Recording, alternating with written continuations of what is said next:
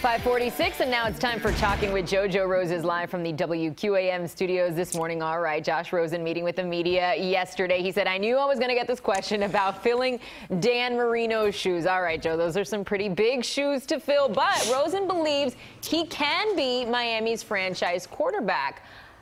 Do you think he has what it takes to do that? What do you think, Joe?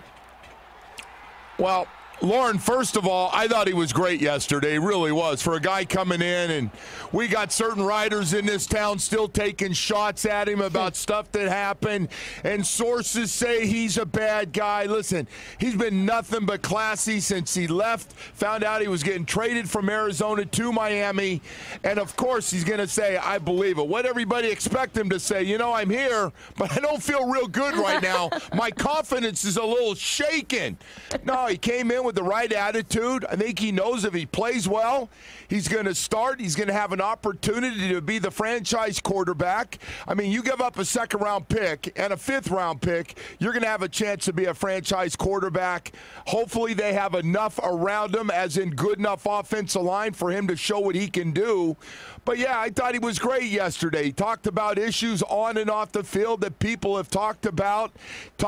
He called him, he didn't even call him Dan Marino. He called him Mr. Marino. Ooh, I mean, he came in respectful, man.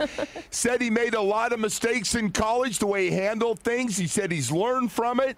I really did. I thought it was great. I thought he's been classy. He says, I want to get here and compete. I got to earn the job. It's not mine. There's another guy here that's been a really good veteran quarterback. I don't know what else anybody wants. And I agree with this one thing that everybody's talking about. He's just got to play well. That's all anybody's really going to care about, instead of all this other junk that's going around. Come in, learn the system, play well. Let's see what happens. All right, Joe, but let's talk about that other guy, as you put it. Ryan Fitzpatrick also there. They're going to be vying for that starting job. But how do you think that the veteran Fitzpatrick can help the, not rookie, but the young Rosen?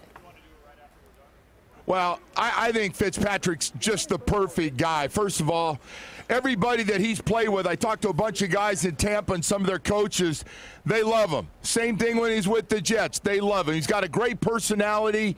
He really connects with his players. I think he's going to be great. He's super smart. He'll be able to help. I think he'll help Josh Rosen a lot. He's 36 years old. He knows he's getting towards the end of his career. He's been pretty much a fill-in on and off, although he's had some really good success. So I think he's the perfect guy. I see this as a really good competitive competition, but I think Fitzpatrick can really help Rosen learn this position. I don't think he's going to shut him out. I think he's going to help him in this competition. And let's be honest, the Miami Dolphins want a 22-year-old quarterback who they just gave up a second and fifth-round pick for. They want to see him play. They don't want him to be the backup. We got to find out if this guy can play. So if he does anything at all, he's going to be playing a lot of football this year. Wait a second. Is there another guy called Rap that's on the team? The Rap? I just got 3 raps. Well, so here I go. I want to tell everybody what's going on. I got a new song. I kick it with the CBS girls in a thong. That's what I do. All right, Joe, is that the rap? Go. We gotta go. Is that the rap he wanted? You're going to get us in trouble. Goodbye. Bye. Love you guys. All right, I'm sorry. Sorry about that. We wrap him. Bye, Joe.